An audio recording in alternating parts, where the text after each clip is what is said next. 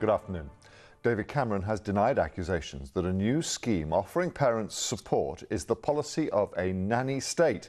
This morning, Downing Street launched a new online information service offering videos with advice for mums-to-be and new families.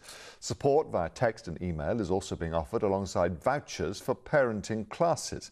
But while many groups have welcomed the move, critics say it's patronising and the help is not guaranteed to reach those who really need it. In a moment, we'll be speaking to parenting experts, but first, Nick Thatcher has the details. No child comes with a manual for parents, so the government hopes these new films on subjects such as how to bath your baby and how to spot the symptoms of postnatal depression will support mums and dads at that crucial time when many would welcome a helping hand. I just had a day where I just thought, I can't do this anymore. David Cameron told parents this morning he wants to make life easier for them, but his critics call this the nanny state, interfering where it shouldn't. We're taught how to drive a car, we're taught all sorts of things at school. I think it makes perfect sense to help people with parenting. I wish I'd had more help and advice. So do parents at this North London Children's Centre welcome this extra support? I'm not sure actually having texts and emails or other resources telling you what to do is the right way. The more difficult stuff is the kind of emotional stuff, how to deal with a toddler's moods and those sorts of things I find trickier that you need more help with. I think that's quite hard to learn from a video. But according to the Department for Education, 85% of parents surveyed would welcome help during their child's early years. So the government will spend £3.5 million on providing information, including videos, texts and emails, as well as an additional £5 million on parenting classes in 3 trial areas. Parents will be able to access these classes with a voucher worth £100. But Labour says the money would be better spent on existing services like Sure Start. Trouble is, Sure Start's been cut by 20% from this government, and the services have been hollowed out. So if the government had really believed in this agenda, they wouldn't have cut that money in the first place. The new initiatives follow last summer's riots, which ministers blame in part on the breakdown in discipline. But while many parents will welcome the additional support online, critics claim the help is not guaranteed to reach those who need it most. Nick Thatcher, ITV News. Well, joining me in the studio now is Pamela Park, who is the Chief Executive of Parenting UK, and also parenting expert Liz Fraser, who is joining us from Cambridge. Let's go to you first, Pamela. This is a lot of money. This is £5 million for the classes just in the trial areas, 3 of them. Is it money well spent? It is. It is. Raising a child is the most important job in the world. And we know that the early years of a child's life are so important in shaping their future.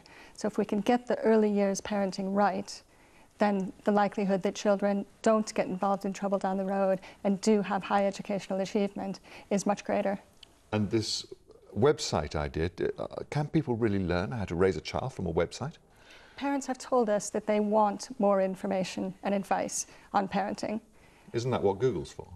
But the problem with Google is there's no guarantee that the information you will find comes from a trusted source. So both the website that's been launched today, but also the Ken Parent Network, provides information that is quality assured, that can be trusted by parents. OK, well, Liz Fraser in Cambridge, you were listening to that. Money well spent, we're told. I welcome anything which helps people to parent their children better and cope better with parenting, okay? So I think this is a trial scheme. We have to let it go and let's see what happens. But really, as you said in the introduction there, the parents who really need help parenting are parents who are just not coping at all. And I mean, I know through the work that I do, through talking to social workers who go into schools, local schools where I am here, there are parents out there who don't get their children up in the morning. They don't get them out of bed. They give them a packet of wine gums for breakfast and send them off to school. A parent like that, faced with a £100 parenting voucher, A, probably won't take it up, and B, won't get what they really need in order to parent better. Parenting classes do help people, they almost certainly do. Not almost certainly, they absolutely certainly do. And as you said in your report, Sure Start existed. The government's taken a lot of money away from Sure Start. Now they're ploughing millions back into this. And really what I feel from the work that I do is that we need to be dealing with the really massive core problems. OK, but how do you deal with that? How do you get to those parents who give their kids wine gums for breakfast, as you put it? it's extremely difficult. The way that you don't get to them is by putting things online, because most of these people won't have access to the internet anyway. And if they did, there are places online that you can go. We need much better support through GPs, through social services. We're dealing with people who are illiterate, who have no job, who have no hope, who have no money. Often there's depression, violence, alcoholism involved, okay?